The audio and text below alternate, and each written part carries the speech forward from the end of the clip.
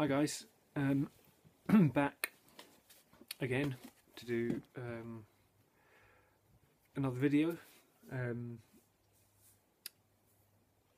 This is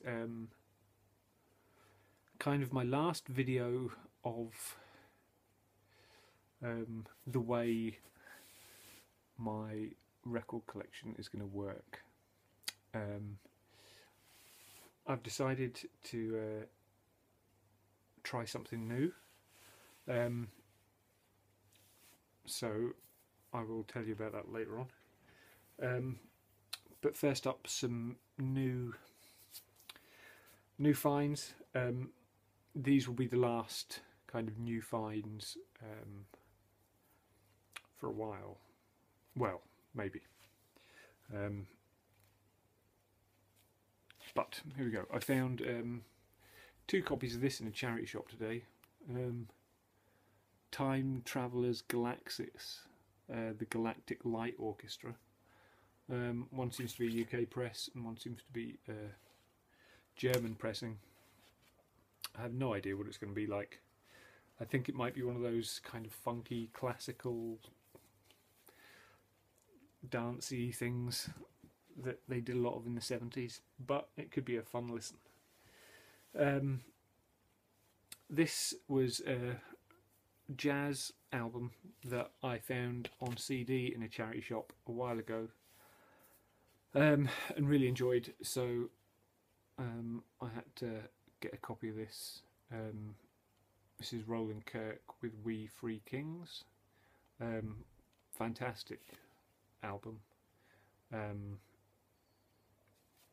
Just really good. And I think this is an original UK pressing on Mercury. Yeah, really pleased to have this. I've literally just opened this, so I've not had a chance to spin that version yet. Then stuff that Christoph sent.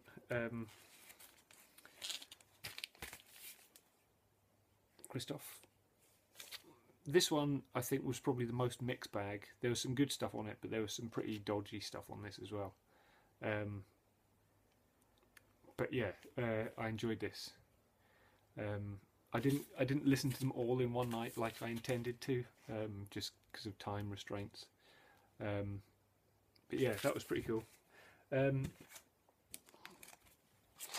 The MacDonald and Giles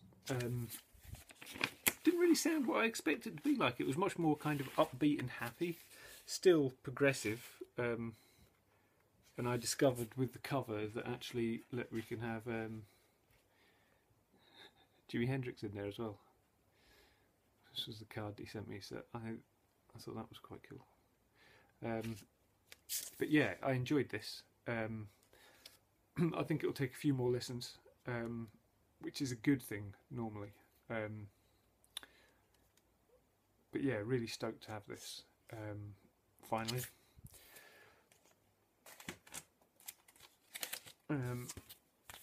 This one, the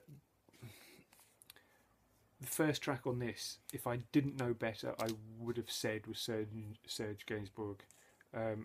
It's just a complete, I don't want to say, maybe not a rip-off, an homage to Serge. But yeah, there's some really great stuff on this. Was it? I can't remember whether it was this one or the Christoph album. I think it was maybe the Christoph one that had it almost kind of like it had been sampled, and there was a bit in it where it sounded like it was skipping. But I think it had been put in there deliberately, and it really kind of threw me. But maybe that was this album. I'm confused now. But yeah, pleased to have that. And finally, I think my favourite of all of them was this one, which I kind of thought possibly would be, just on the strength of the cover. It's kind of progressive and classical at the same time. But yeah, really love this. This is definitely something that's going to get spun quite frequently, I think. This is a great album. So thank you once again, Christoph, for those. The generosity of the VC is an amazing thing. And then obviously the sad news that one of my musical heroes and probably my favourite artist of all time died after a long battle with cancer. And when I heard this album was coming out, I looked to see what it was being released as, and there was the normal version of the vinyl, which was this one, or there was a limited edition kind of clear vinyl, but it was like 60 quid or something, 50 or 60 quid. Some places were selling it for like 75, and I thought, no, I'm not going to bother. And ultimately, since he's died, they've been going for like, up to like £500, which is just ludicrous. Even this version's been going for like 50. I think I got mine for 25, which is plenty for a new release. But yeah, really great, and the videos and things. And in hindsight, listening to this, I actually bought it on the day that the news was released that he had died. I had it ordered, but I just hadn't been in to collect it. So yeah, I took it home that night and listened to it, and listening to it knowing obviously what he knew, it was definitely a kind of goodbye, and he obviously knew that. So yeah, a great album, and I think everything that he did in life was just mind-blowing, really.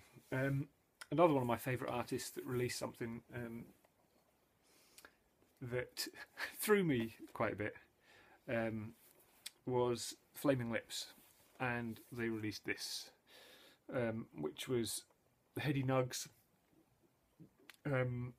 Now, a few years ago for Record Store Day, they released a Heady Nugs box set that was basically their albums from In a Priest. What was it? I can't remember off the top of my head. But basically, their Warner Brothers stuff from In a Priest-driven Ambulance to Clouds Taste Metallic, then Soft Bullet in Yoshimi.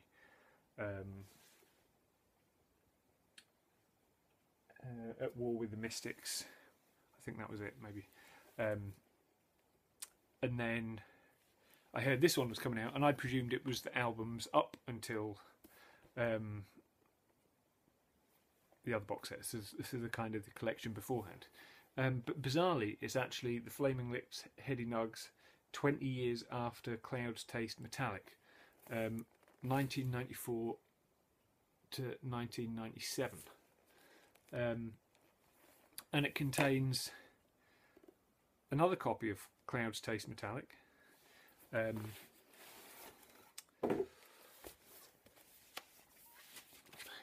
like this. It has an EP here called Due to High Expectations, the Flaming Lips are providing needles for your balloons, which is apparently great.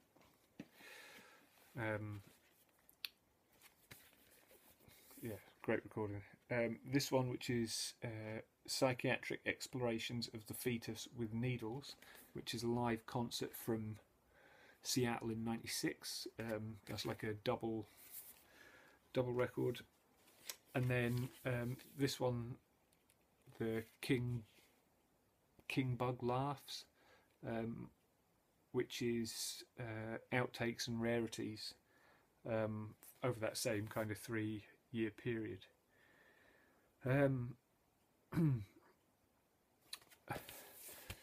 Including some covers here for David Bowie's Life on Mars and Rolf Harris's Sun Arise, which is an interesting one considering what was old Rolfie's been up to. Yeah, so I haven't had a chance to listen to any of that yet either. But anyway, back to what I was saying about my record collection and how it's going to change this year. Kind of at New Year, I decided that I would try something which I have decided to call my Skynet project, for want of a better option. If you remember the Terminator films, Skynet became self-aware and started destroying everything. My record collection, from this point on, I'm going to try and make it self-funding. So I've got a few quite well. That whole stash of records that I bought earlier in the year, I've got maybe 200-300 good records upstairs that I haven't had the chance to get around to listening to or cleaning. Yeah, I still keep on buying other stuff. So I've decided I'm not going to buy any more records. I'll still probably scour charity shops and things and pick up bits and pieces, but I can only buy things that my record collection has funded. So I have to sell. So I'm going to try and post a lot more things on eBay, sell things locally if I can to raise money. And the plus side of this is a lot of my records that I want to buy now have become more and more expensive and rarer. So it's a kind of good way of making me maybe sell 5-6 items, maybe 10 items, so I can afford the one item that I really, really want. Because I've got tons of stuff here that I'm not that interested in, and certainly not interested in keeping. And it's getting to the point where I've accumulated too much. So that is my plan, which leads me on to my last item, which is can pretty much guarantee is the most valuable record I have, which is going to be one of the things I sell to kind of give me give my PayPal account a boost, which is this album here, which is a classical album by David Oistrakh, who was basically regarded as the greatest violinist ever. I think he's allegedly played on more Stradivarius violins than anybody. This is called Encores, and it's basically solo violin. Oh, sorry, not solo. Worse, violin plus piano accompaniment, and is on the beautiful Columbia. Now, I've had this for years, and I've seen like excellent copies go for 4 figures. Like, so I'm hoping this will start me with I would hope around 500 quid, which is crazy really, considering I've just got it sat on my shelf. So that'll hopefully give me a boost and get me on my way. So yeah, so that's my plan for this year. I hope everyone's doing fine. It was great to see Rob doing a video recently,